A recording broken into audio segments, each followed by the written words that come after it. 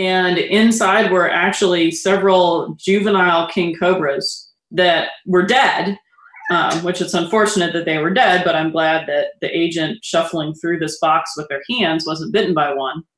And they were actually inside nylon socks, but the nylon socks had holes cut in them. What? Which I have no idea. Like, that is a very bizarre story told by Kristen Wiley, who is the director of the Kentucky Reptile Zoo. Of course, Kristen is my guest on today's episode of the podcast. Kristen and her husband, Jim Harrison, are the owner and operators of the Kentucky Reptile Zoo. The Kentucky Reptile Zoo has one of the largest, if not the largest, venom collection of venomous snakes and venomous reptiles in North America.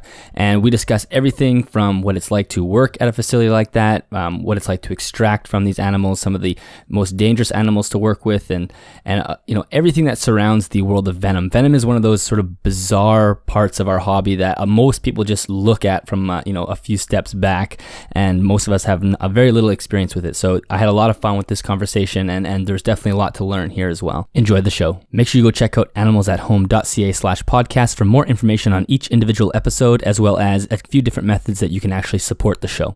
Hi, I'm Dillon, and you're listening to the Animals at Home podcast. All right, well, Kristen, thank you very much for joining me today. I really appreciate it.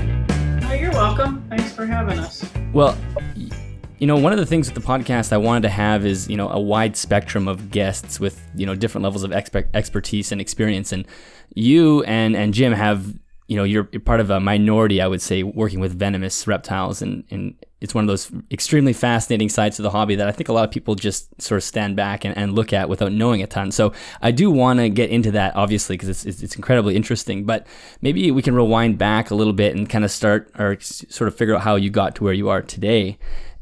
Were animals something that were always involved in your childhood, like from the beginning? Yeah, but I'm not one of those people who caught a snake when I was 3 or 4 or something. There's a lot of that story. Don't have that story. Wow. I was actually a horse person from a young age, so I've always done that. And I watched. There used to be a show on called Nature. I think it might even still be on. It's on PBS. And my family, oh my gosh, the cat's running across the keyboard. My family used to watch that every week. And I think that actually got me interested in kind of wildlife in general. So I wanted to do that, but I was not specific to reptiles until I got to college. And then I got interested because I had a professor who had a bunch of animals in his lab, and he kind of let me hang out and probably be annoying, but he let me hang around, and that kind of sparked my interest in reptiles in general. So you made it through your whole childhood without a pet reptile? I did. Yeah. Wow. I didn't get a snake till I was in college. That's incredible. So in college, obviously, you started studying reptiles. So what was the focus in college? Well, that's a good question. I went to Case Western in Cleveland. And I really took every whole animal biology class that they offered at the time. It's really more of a molecular type of school. And so the focus was just not molecular things. I took an animal behavior class. I took a vertebrate biology class. The professor I'm talking about, Marty Rosenberg, he did teach a herpetology class that I took. But I just was interested in animals, as they exist in their entirety, not only in taxonomy or only in molecular genomics stuff. I'm not smart enough to do all that. So it's one of those things that I always ask people and most people don't have an answer for it. So if you don't have one, it's okay. Where do you think that interest and passion for animals comes from? Because there's a lot of people that have that same kind of thing where you'll kind of research. That's a good question. Yeah. Have you thought about that? I think it's a type of empathy. I mean, at least for me personally, it is. I don't think I could do any good taking care of animals if I didn't have empathy for what they're experiencing. And so there's some desire, I think, for people that enjoy caring for animals in general to make that animal's life better or as good as you can. Interesting. That is probably the best answer I've had to that question. And so most people aren't sure, because it's one of those almost innate things where you're like, I don't know, I just, I was a kid and I liked animals. So, and I wonder if how much of that you started with, obviously horses as part of your animal, love, I would say. And horses are one of those species where the connection between the human and the animal is really, really deep. Sure. And I wonder if that's where, that answer kind of come from, because you don't necessarily feel that empathy as much with reptiles, although I'm guessing most people do now, but it's not the place that you start. But I can see where that would come from with horses. That's an interesting point. I mean, that might be true that you do, or with any mammal or bird, maybe, you get that kind of more interaction feeling, and then it makes you more aware of I still don't know how much snakes really care one way or the other about us, but it at least makes you more aware of the possibility for something else going on in their head. I do think that snakes, at least some snakes, are smarter than people give them credit for in general. But I guess, being open to the possibility of that happening may come from experience with animals where it's easier to see it, if that makes sense. Yeah, that totally makes sense. That's interesting.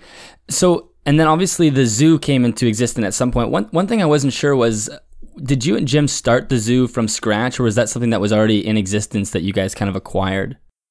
So Jim actually started it before I came along. He founded it in 1990, and I came in the fall of 1998. So I've been here a long time, but he had that period of time before I was here that he's the one that started it and got it going. Gotcha. Yeah. And the zoo, obviously you guys kind of have a world famous Venomous collection, but that's not all that it is, right? You guys have quite a large, it's sort of an extensive collection at the zoo. Most of what we have is Venomous. We do have some other things. We probably have, 40 or 50 non-venomous snakes and a handful of lizards and turtles. But certainly the focus is the venomous stuff. Right. So the specialization clearly. And, where does that interest come from, do you think? Like, obviously you and Jim both, started at different paths, and you both found yourselves interested in the venomous species. Do you know why? I was not particularly interested in venomous stuff before I came here, which is bizarre. And I just kind of started working these animals because I was here and they needed to get taken care of. So for me now, I'm interested in them just because they're so darn interesting, I guess. I mean, it's fascinating to think of something that can really be dangerous, but also potentially helpful. And so that's kind of a cool thing. And then, especially like the vipers and the rattlesnakes and stuff, like those guys their behavior is really interesting to me. So that's, it's easy for me to stay interested in them, but they weren't what I was initially interested in.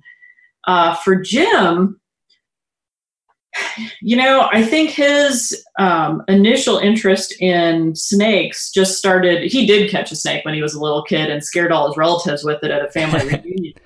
And he didn't intentionally scare them. He just thought it was cool and wanted to show the grown-ups. And then they all freaked out. And he was like, "What the heck? How can this little animal be so terrifying?" And that's what kind of sparked his interest.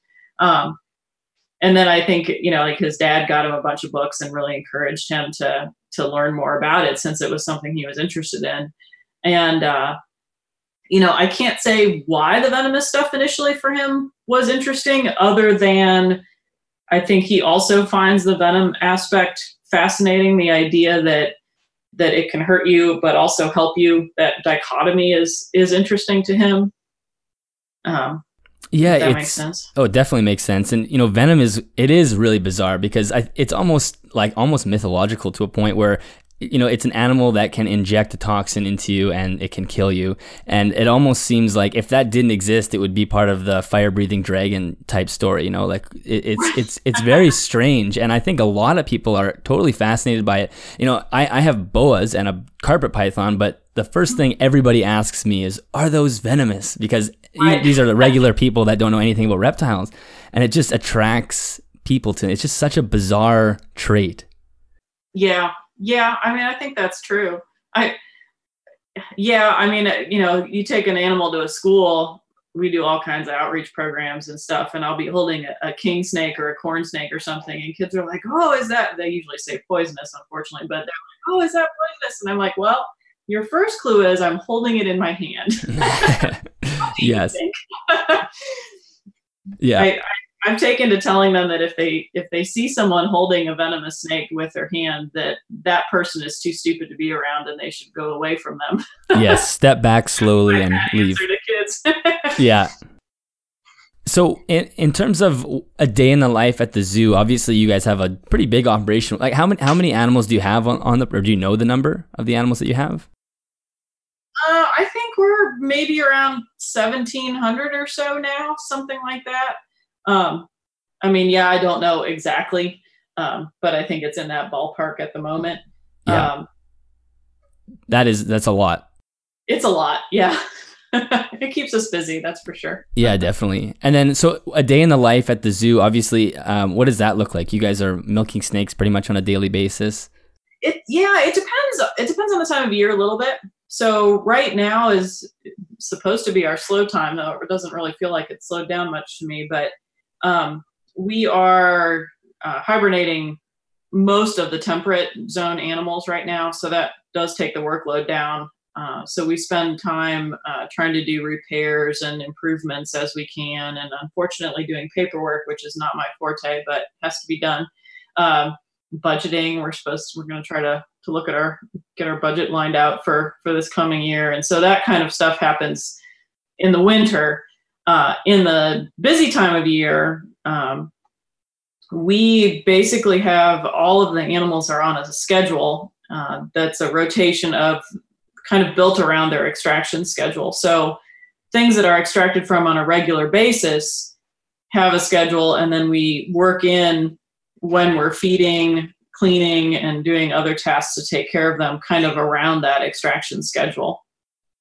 So and we can't deviate too far from it or the whole thing gets messed up. So we really try hard to stay on that. And then of course you still have to do outreach programs and deal with customers that are here and that sort of thing, and try to help the interns. Right. That's something that I never really thought of. I guess now that, you have the extractions are part of that, algorithm of things you have to do with each animal. And I know that you guys have people that come in and people can actually watch you milk the snakes. Mm-hmm, they can. Yeah, that is something that I would find very interesting. Do you guys get nervous? I mean, I know you, Jim, and you've been doing it for so long that I'm sure it's not as nerve-wracking as before, but having all these eyes in front, does that give you guys nerves at all? No, I don't know. I don't think so. I don't know how to answer that. We pay so much attention to what the animal is doing that we almost are not thinking about the people. Sure. We usually have an employee and or interns with the people who are kind of interpreting what is happening. And then Jim and either myself or one of our other employees are dealing with the extraction. And so the person whose job it is to focus on the customers is doing that, and then the person whose job it is to focus on the animals is doing that. So we really, yes, the people are there, but I don't think Jim's paying much attention to them unless he chooses to and decides to chat with them, which sometimes he does. But I don't think he's distracted by them really or nervous about that aspect of it. Right, that makes sense. Yeah, obviously you want to keep focused on what you're doing when you're doing that. Yeah. Are there any particular species that are very difficult to work with in terms of handling and just unpredictability? Yeah, I think it's different. In some ways, it's different for different people, kind of what they have issues with or what, is harder for them. Jim will tell you that the snake he thinks is the most difficult to extract from is probably not what you would expect. It's actually the little saw-scale vipers in the genus Echis. Wow. The reason for that is they're small, so it's a small target. There's not a lot of leeway or room for error there. And then they also have this really loose skin. And so, I don't know how much you know about them, but their defense mechanism is really interesting. They have the keel on the scales on the side of the snake is at a 45-degree angle to the ground. And when they get scared, they rub their scales together and it makes a rasping sound that sounds like a wood saw. So that's why they're called saw-scaled vipers. Oh, I did not know that. And they're really neat little snakes, but they cause a lot of snake bite in the places they're found. They're found throughout most of northern Africa, through the Arabian Peninsula and into Afghanistan and Pakistan and India and Sri Lanka. They have a big range in the world, and they cause a lot of bites because they're very small, and people don't see them. They're well camouflaged. People are walking around barefoot. But because they have that loose skin, due to their defense mechanism, when you go to actually get a hold of them, sometimes they can move around within their own skin. So even if the finger placement is exactly right, the snake can still have some mobility just because its skin is kind of loosely attached. And so he thinks those are the most difficult ones to extract from for that reason, just because they're so small and you have to be so precise.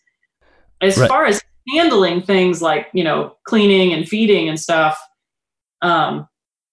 anything that's big and fast is potentially a problem, or at least can be difficult from time to time. So big mambas, big king cobras, sometimes even things like big bothrops can be a handful to deal with.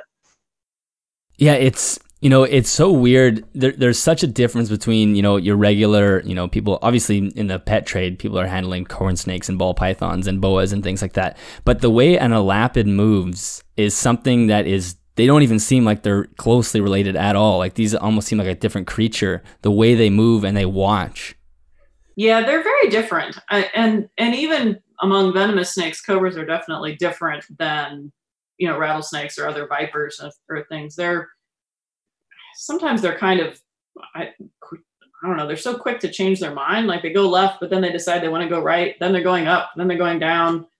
Whereas something like a rattlesnake, if it wants to go left, it's just going to keep trying to go left over and over again. Whereas the cobra keeps trying different things, it seems like. And they're so fast.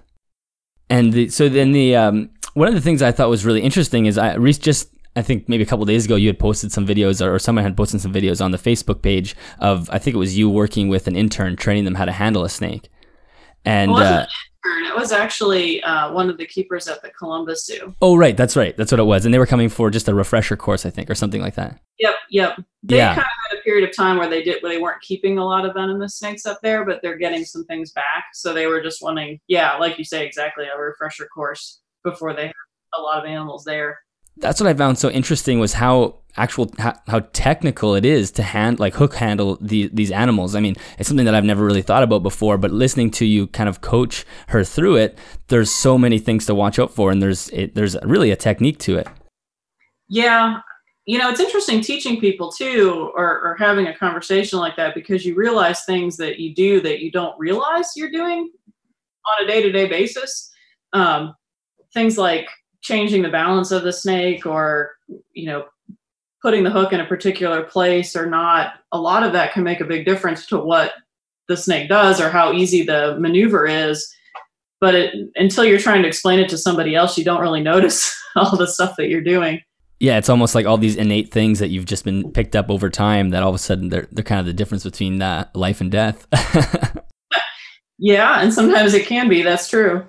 I definitely see things sometimes on YouTube or just online in general that make me cringe, that I'm like, why are you doing it that way? But I don't know, maybe people say the same thing about me too, I guess. So well, you see a lot of people free handling venomous snakes, and that's just, not good. Sometimes it's not, yes. So once you guys have collected the samples and after you've milked the animals, can you talk a little bit about what you do with the venom? Sure. We don't do much to it here. We typically just lyophilize it here, which is basically freeze drying. And occasionally we'll do things like filter it or centrifuge it if the customer requests that. And then it's sent to people at universities or pharmaceutical companies. Most of ours goes towards some sort of biomedical research. So I'm trying to think, maybe roughly half of our customers are overseas, maybe even a little more than that. So like the most recent venom I sent out was actually to Denmark. And that most of it gets used for anti-venom, and as well as, I mean, there's something that some people might not realize is there's a lot of, medication that gets built off of, the research of venom. Most of what we provide is not used for anti-venom. We do provide some that I think finds its way into the anti-venom here in the US, but most of it is actually for research purposes. Most foreign countries don't really need us to provide venom from the snakes that they have. They have their own systems for getting that themselves. But every once in a while, we've gotten a request from an anti-venom manufacturer, but it's usually research. Gotcha. That makes sense. And now, do you think, as someone that's kind of in the public sector in terms of having a venom collection, do you think that the private side should be heavily, regulated? I don't think that I am any better at taking care of a venomous snake than anyone else is. But I think if the private sector person wants to have their own have their venomous snakes, they need to have their own anti-venom. That is the number one thing, in my opinion, that they should be doing. I think if they don't have their own anti-venom, they shouldn't have the snake. Yeah, I think that's a fair rule. And how long does anti-venom last when it's created? I'm sure it has an expiry. It does. It's typically 3 to 5 years. Oh, okay. So you can, yeah. I mean, depending on what people want to have, it sometimes is expensive. But, South African polyvalent, for example, is something like $360 a vial right now. Somewhere between 5 to 10 vials is what you would need to keep, gaboon vipers or mambas or puff adders or any of the African cobras.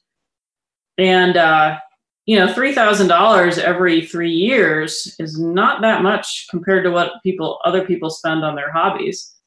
I mean, one ARS rack is, $2,000 or $2,500, something like that.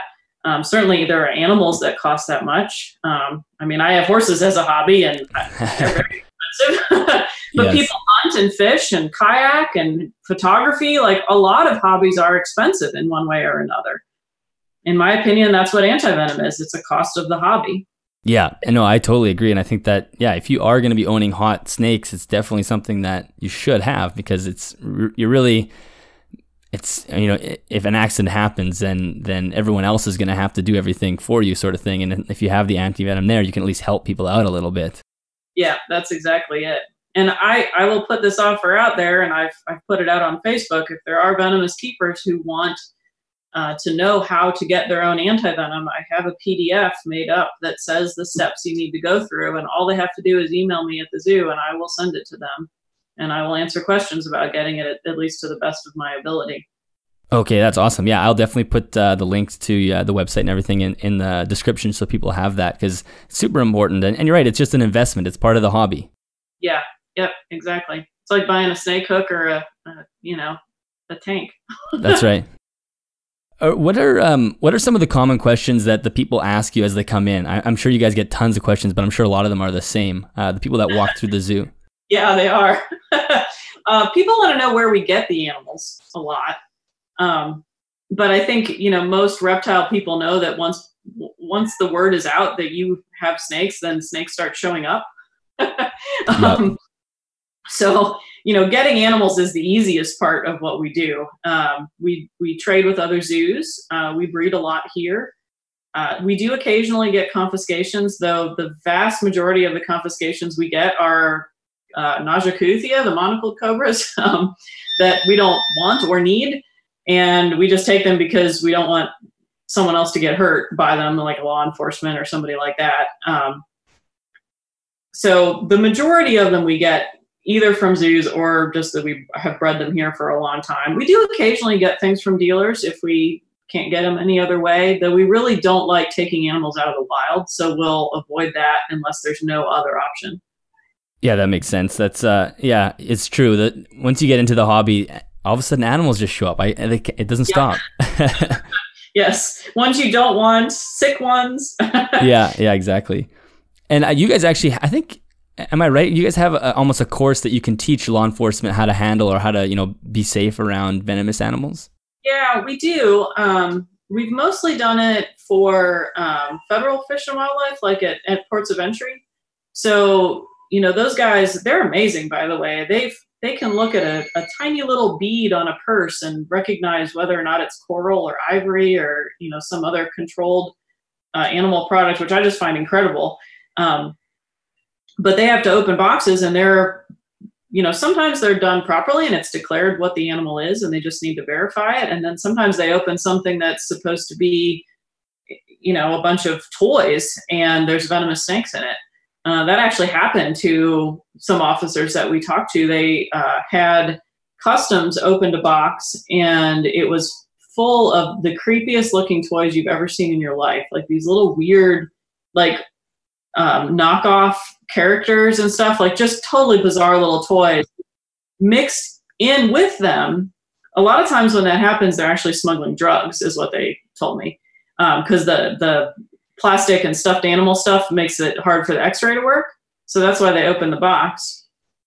And inside were actually several juvenile king cobras that were dead, which it's unfortunate that they were dead, but I'm glad that the agent shuffling through this box with their hands wasn't bitten by one. And they were actually inside nylon socks, but the nylon socks had holes cut in them. What? Which I have no idea. It's like breathe holes? Big enough for the babies to get out through. Yeah. Oh my God. I mean, it just is totally bizarre. So they do have things like that happen occasionally. So, what we're trying to do is just give them some skill set so that if that happens to them, they have some ability to deal with an animal that might suddenly be loose or, partially contained or something like that. Like half coming out of a sock. Right, yeah. Gosh, I wonder what type of person packed that. We don't want to know, probably. No, definitely not. So you guys must have like a pretty defined protocol when you're working with the animals, when you're going to do the extractions, I assume? Oh, that's a good question. So, we have an official written snake bite protocol on what to do if there's an accident.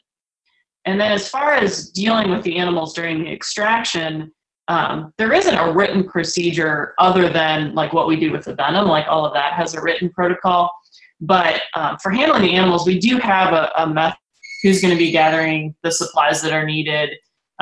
Jim lets us know like each day if he's needs to change the schedule or if he, feels bad for whatever reason and isn't going to extract. So we have a little discussion about that in the morning.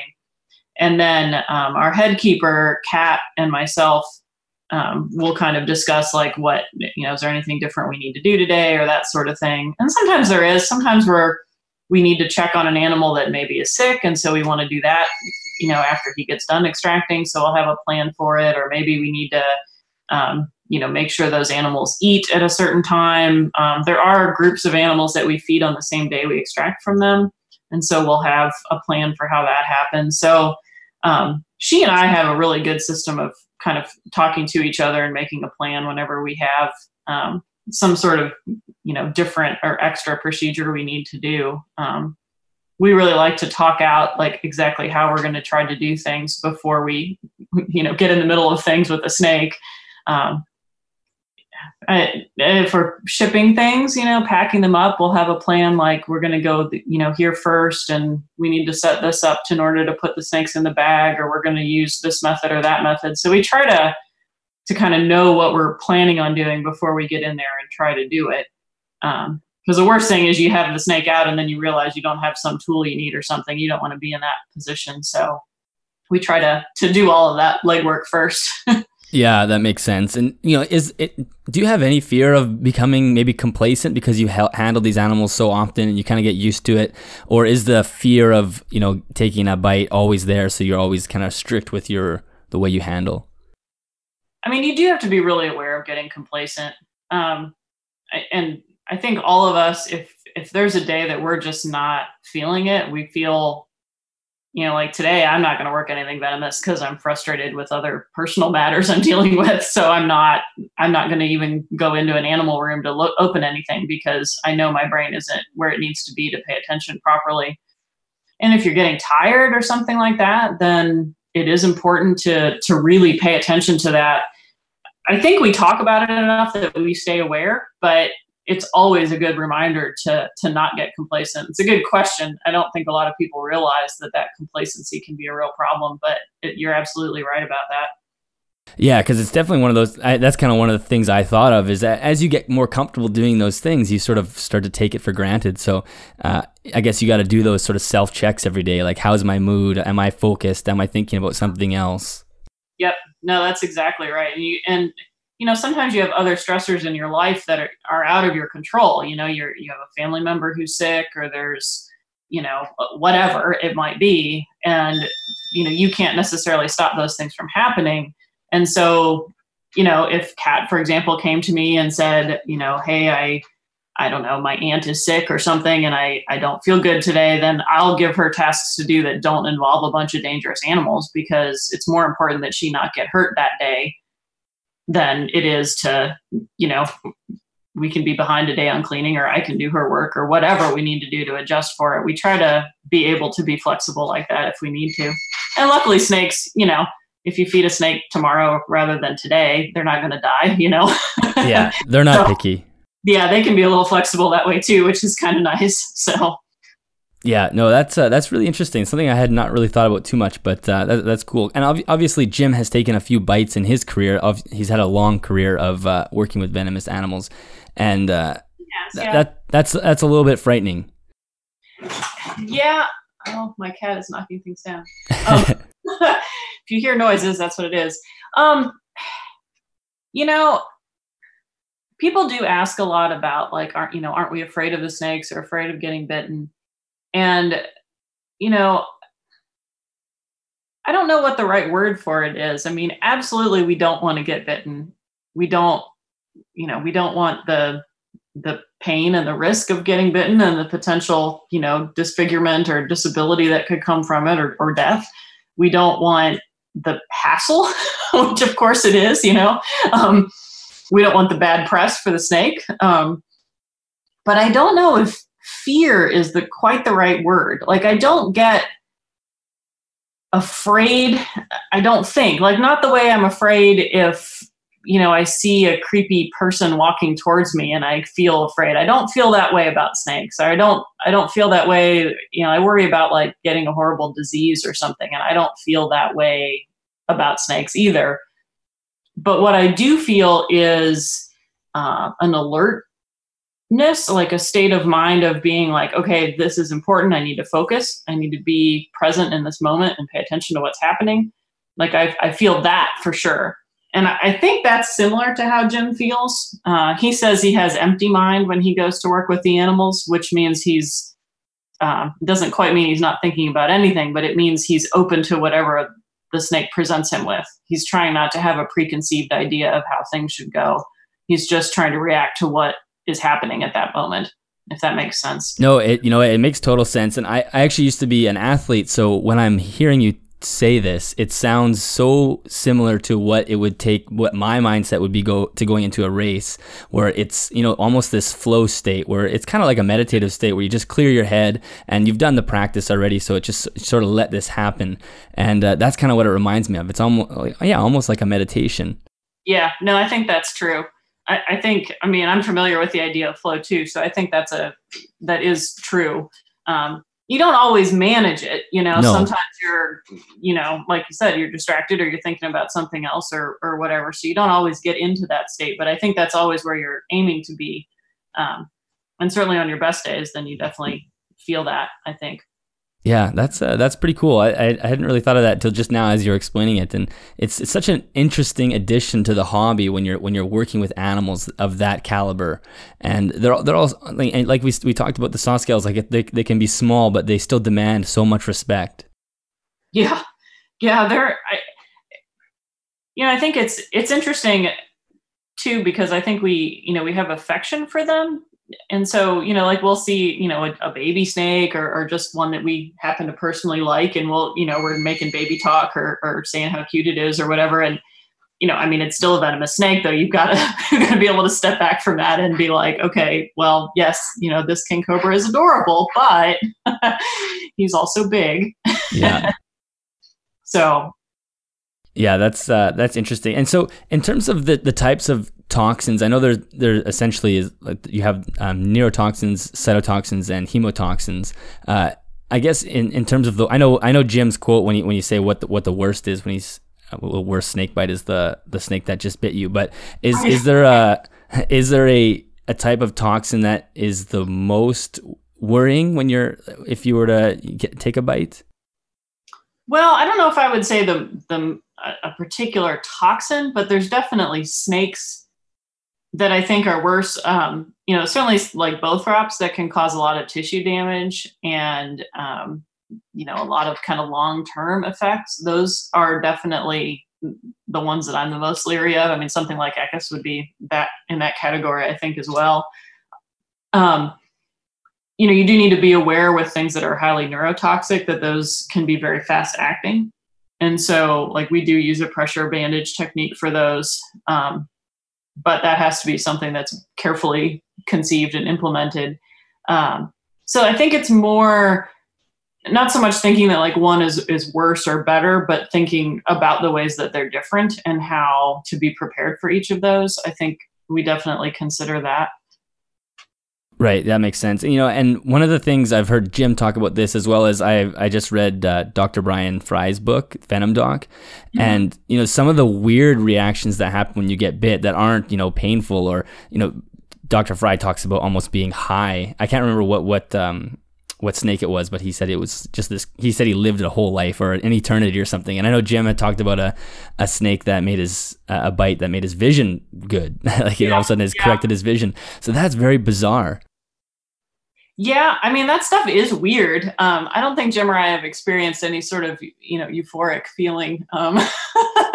But he has had a couple things like that where he had, like, the vision one, for sure, is probably the most striking one that he's had. He's had some other kind of odd symptoms at times, like weird muscle contractions and things, which are not unheard of, but that certainly are kind of weird to go through, I guess.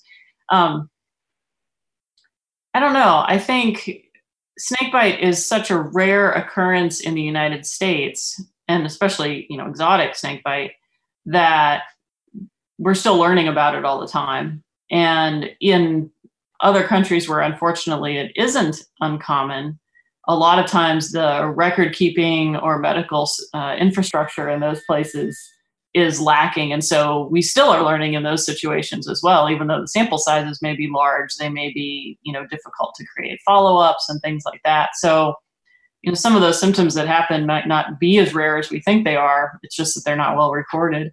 Sure. Yeah, and I mean, I guess that's the one thing about living in North America. And I live in Canada, so there's no venomous snake bites here.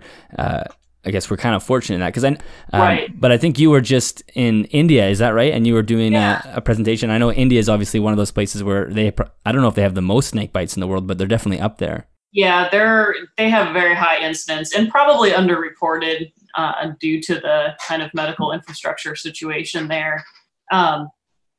Yeah, it's a real problem. I mean, it's good. You may be aware the WHO just, I think last year, gave snakebite a status of a neglected tropical disease, which will serve to focus more resources and attention onto snakebite, which is a good thing, because there really are a lot of people suffering in other parts of the world, not here in North America, but in places where, they really have very limited resources. And it's really sad. These people are just trying to make a living or farm their land or something like that. And they end up with this horrible disfiguring injury. And, as much as I like snakes, I don't enjoy seeing people suffer like that. And I certainly, hope that we can get some better solutions for those folks. Yeah. And it's, I know, especially in India, and I think Africa as well, there's lots of sort of ancient medical procedures that really have no grounds in science, that a lot of these people that get bit end up using, and it's obviously detrimental to their health. It is, though I think it's important for us in the West to kind of understand how those things come about, because I had this explained to me by Leslie Boyer, and she did a great job of kind of helping me to understand this situation. So imagine if you're in a place in rural India or rural Africa, then the nearest city to you may be several hours away. And the nearest person with a vehicle to you might be one guy in your village who has a motorcycle. And nobody else has any sort of means of transportation that's reliable or nearby. But every village has some sort of wise dude, right? They've got somebody who's kind of like the village elder or the person that everybody goes to for advice, or maybe they are an official traditional healer of some sort. And so whenever anybody has a problem, they go to those people. And if you get a snake bite or an injury, you go to that person, and that guy's going to try to help you because that's what his job is, or that's what he's expected to do. And sometimes if the bite isn't severe, you get better because you weren't going to die or have a severe reaction anyway. So that reinforces the fact that the traditional medicine helps. If the bite is severe, then the traditional guy typically realizes that and says, oh my gosh, we got to get this person out of here. And they start coordinating, finding the one dude who has a motorcycle or the one guy with a truck or whatever. They figure out how to get it there. It's been several hours now. They find that maybe you as the snakebite victim ride on the back of a motorcycle for 4 or 6 hours to get to the nearest hospital. That doesn't sound like fun to me. And then when you get there, maybe they have antivenom, maybe they don't. Maybe if they do, they request 6 or 8 or 12 months salary in order to pay for it. And your family's scrambling and trying to get all the money they have and selling their, 3 goats that they own or whatever it is. By this time, it's 12 or 24 or 48 hours after the bite. So the antivenom efficacy is going to be much less. And many of those people have bad outcomes because the bite was bad and because they had delayed treatment. But the appearance to them is that they went to the hospital and it didn't work. So if you're one of those people in those situations, the logical thing is not to go to the hospital first, because that's not what the evidence shows. So even though we, with our science background and our education can look at this situation and say, why are they going to these traditional healers? That's a terrible decision. From their perspective, it's not. And it's a vicious cycle because, they get reinforced for doing the wrong thing sometimes. And then they get dissuaded from doing the right thing because so often the bite is so severe or the time lapse has been so long that the outcome is going to be bad no matter what. So, there are groups trying to work on solving that problem, but it is, I think it's important for those of us who are, privileged to live in this, wealthy society to understand that these are not stupid people. They're not, backwards. They're making the best decision that they have with the resources that are available to them. Yeah, that's really a good way of putting it. They're collecting this observational data and it's telling them what to do. And I guess the point would be if you or I were in that situation, we would make the same call if we lived there, because that's the data that you're getting. Exactly. Yep. Yeah, that's interesting. So I guess that's hopefully with the new sort of influx of money that's coming in, maybe they can start to solve some of that problem. I mean, it's definitely a tricky problem to solve because it's hard. You can't stop snakes from biting people. Right. And a lot of the solutions that seem really obvious to us, like, wearing shoes, for example, if you give somebody a pair of shoes in parts of Africa, they're just going to sell those for money. Right. And you think, well, why wouldn't they just keep them and wear them? But, the few dollars that they're going to get might be more helpful than, wearing the shoe on the off chance that they're going to get bit by a snake someday. Right. Yeah. It's definitely a very complex issue. It's not simple. Yeah. Unfortunately. Yeah. Unfortunately. That's why it's still a problem. And so when you were in India, I think you gave a talk at that, at the convention. Can you talk a little bit about what you had talked about? It wasn't anything real high tech. I was basically just kind of describing what we do from the perspective of how we can be a resource to people who are doing research on venom, on snakes, on snake bite, just kind of the various ways in which we try to serve the research community. So it wasn't anything real high tech or anything. It's pretty interesting. I'm sure it was a pretty interesting convention, though. It seemed like there was a lot of really kind of interesting presentations. There were. Many of them were over my head. but yeah, there were some really good talks. There was actually a couple really interesting talks on not related to snakes, on movement of ancient humans that I actually really enjoyed, that were kind of complicated, but also really interesting. Oh, that is interesting. And that somehow tied in with the snakes, or was it? I guess it was more than just snake. That was just one section. It was basically like a small snakebite symposium, which is what I was there for, but it was nested within this larger biotech conference. So the larger meeting had things about venoms, but also had a lot of different topics that people were speaking on as well.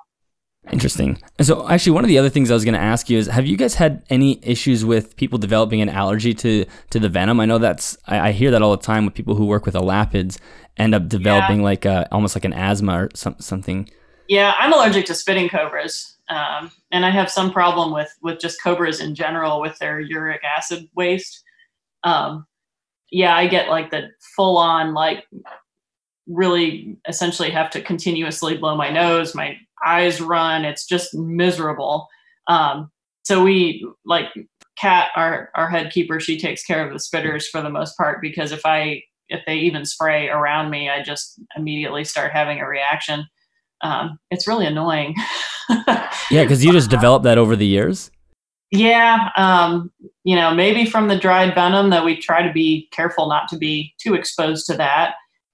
Maybe from just being around them and getting their poop on me and that sort of stuff. It's hard to say exactly. Everybody's immune system is a little bit different, and what triggers it is a little bit different. So it's hard to know, but yeah, I definitely have issues with them. Yeah, that's it's interesting. I mean, it sounds exactly like what happens with me with cats. Oh yeah. So I guess because venom is a weird thing where people kind of, it has to be injected into you. The molecules are so large, that's the only place where it's where it's toxic. So I guess if you're inhaling the powder, it's not really affecting you like it would a venom, but eventually your body might develop an immune response. Yeah, well, and keep in mind, there are some smaller molecules in the venom that are probably not of consequence when it's injected, but perhaps are allergenic. So it might not be that I'm allergic to something that would hurt me if I were bitten, like to a neurotoxin, for example. It might be that I'm allergic to some other component in there that, we don't even know what it does for the snake, but it's there. Right. Yeah. Because there's quite a lot in those, when they do inject, there's a lot in there. Yep. So in terms of, I know people can support the zoo. They can come and obviously visit the zoo as support, but you guys collect donations as well. And I think Amazon Smile. We do. Yep. We're on Amazon Smile. You can donate through Facebook or PayPal. The Facebook page is just Kentucky Reptile Zoo, so it's also pretty easy to find. And the Smile thing on Amazon is actually, that's a really nice thing. I mean, you just, instead of going to Amazon.com, you go to smile.amazon.com and you can choose whatever charity you would like to donate to. I think everybody should do that, whether or not, I hope they choose to donate to us, but if not really, your charity of choice, why not? It doesn't cost anything, and Amazon will do it every time you buy something from Amazon. There's really no reason not to go there ever, I don't think. Yeah, exactly. Yeah, and for those listening that aren't sure how that works, it's just a commission goes to the charity, and they're not paying any extra for goods or whatever they're buying. It's just a little piece goes to the charity. Yeah, exactly. And then what's the website? The website is kyreptilezoo.org. And if someone was interested in coming to check out the physical location? So we are open officially from the first weekend in March to the last weekend in November. It's Friday through Sunday only in the spring and the fall. And then between Labor Day or Memorial Day and Labor Day, we're open every day. If people want to visit on a day that we're not officially open, we usually can accommodate that. We're happy to take appointments to let people in, especially reptile people, because they're fun to talk to anyway. But people would need to contact us through email or Facebook to make an appointment for that. Awesome. Well, that's awesome. I really appreciate you joining me today, because it was a very interesting topic. Venom is one of those strange things that not a lot of people know about, so it's kind of a cool side to the hobby. Yeah, no problem. I appreciate you being interested. Yeah, thank you very much. You're welcome. thank you for listening to another episode of the Animals at Home podcast. I do hope you enjoyed that episode. Again, if you're looking for any information on this individual episode, make sure you check out animalsathome.ca/podcast, and you'll find the show notes there. The links are also in the description for iTunes or your favorite podcasting app, as well as YouTube. If you want to support the show, definitely subscribe on YouTube and iTunes. That helps me out a ton. Share the content if you are listening and you really enjoy it and you have friends or family or other people in the hobby that you think will enjoy the show. Share it with them. Let them know that you found this podcast and you think that they'd like to listen to it. That helps me so much. And if you do want to buy a shirt, an Animals at Home t-shirt or a sweater, you can go to animalsathome.ca, click on the shop button, and for every shirt that gets sold, $5 does get donated to the Amazon Rainforest Conservancy. Talk to you later.